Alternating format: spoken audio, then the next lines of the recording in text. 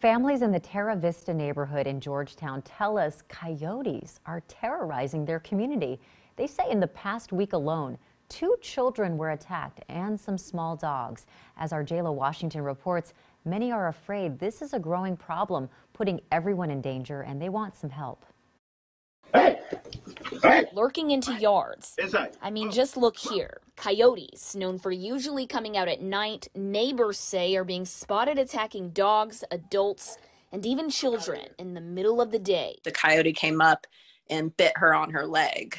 Amber Operanosi's 9-year-old was outside roller skating when a coyote pounced just on Saturday. Thankfully, she managed to stay calm, and there was a container in our yard, and she had picked up this container and started hitting the coyote and kept screaming until my husband came out there. It's a problem many in this area say has gotten out of control over the past few years.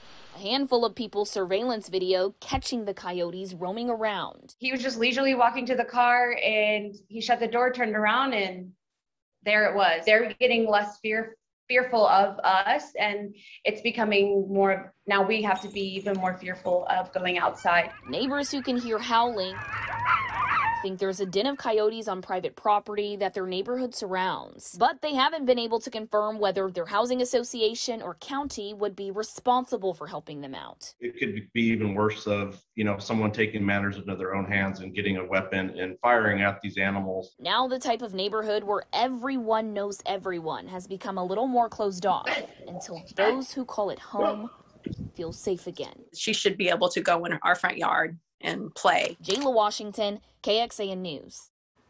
And that mother you just heard from says she spoke to Williamson County's animal control, who says they'd try to set some traps to capture these coyotes, but she says the sheriff's office really didn't give much clarity on if it can do anything to help out.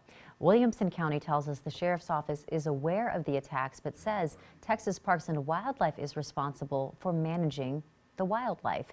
And it's not just Georgetown. There are hundreds of complaints about coyotes every single year in Austin. City officials say they received more than 400 calls to 311 about coyotes last year, and there were nearly 700 calls in 2020. Officials tell us they route the service requests to the city's Animal Services office. And the high number of 311 calls seems to match up to coyote breeding season.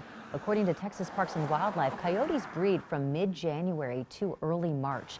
In 2021, January had the most 311 calls for coyote complaints with 83 calls.